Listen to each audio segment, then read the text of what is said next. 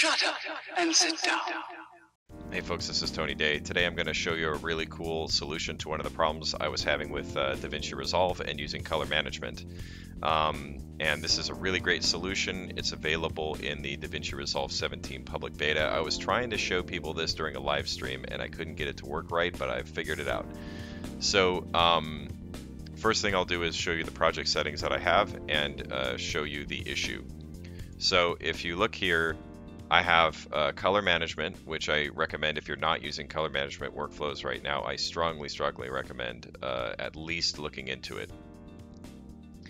So in color management, basically what happens is all of your footage is transformed under the hood, okay? Meaning you don't see the color space transforms or anything happening in node trees or whatever. So in this ACES transform, I have Pocket 4K footage that's all raw, so I don't need to use an input transform here, and I'm going into Rec 709, okay? The problem that I had with this, as far as editing in the same project, which is how I like to do everything, so I have basically one project file with all my things in it, is that I would have the grade, and the grade would be fine, right? So here's my grade. But then when I cut my footage into an edit timeline, this would happen, okay?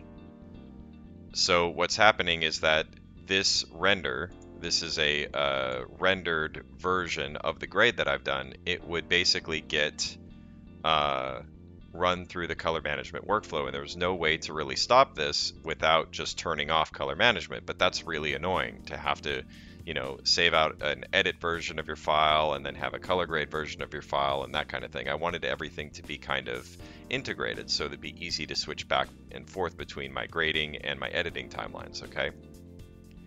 So this is the result. One of the issues people had also was that text would be run through color management, and this is all kind of a problem. So it made it annoying to work with. And this problem can exist if you have certain footage that you, let's say you're cutting into a timeline and you want to run all of it through a grade like this, except for certain pieces of footage, you would have to do a bunch of workarounds, and it just sucked. So here's the cool thing that you can do. You can access this fix here in the edit mode, or you can do it in the color mode. It doesn't really matter. But let's say that I want just specific files to bypass color management, like let's say this one, okay? What I can do is I can right click it and I go up here to bypass color management. And when I do that, you can see what it's supposed to look like. Pretty cool, huh? So this is a great solution to the issue I was having before. So I'm going to show you one of the issues that I had though using this method when you use text or something over the top. If I right click this one, hit bypass color management, it looks like it does nothing. But if I go over here with the playhead, it looks like it's working. Here, not working. The reason this happens is that for whatever reason, the way it's programmed currently will make text kind of cause everything that's under it to be transformed too. So if I right click this text though, and I hit bypass color management, now it fixes itself. If I go to the other one, it's not working, right?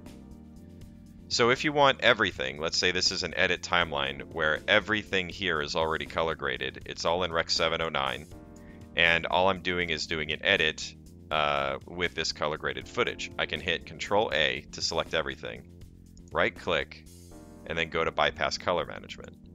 And now nothing is running through color management. Now, one thing to note is that if you want to, let's say, do a quick proof or just run this Rec 709 footage into sRGB because you're, doing your color management and you want to make sure it looks right on sRGB, you might think you're kind of stuck not being able to use this, right? You'll have to go back, render an sRGB version, and that's kind of annoying. So instead, what you can do is you can go into color here. You can hit Control A to all the clips in your sequence, right click, go to groups, and you can either add them to a group that you want that you already have, or you can add into a new group. We'll call this ACES sRGB. Hit OK. Now we can go into the group post clip mode here, and we can add an ACES transform that goes from Rec 709 to sRGB. And now we have an sRGB version. So this is a fantastic way of doing the workflow that I wanted. So I very much am happy that this is a thing now. Alright, so that's all I had for this video. If you have any comments, questions, concerns, please leave them below. Please like, share, subscribe, all that fun stuff, and I'll catch you later.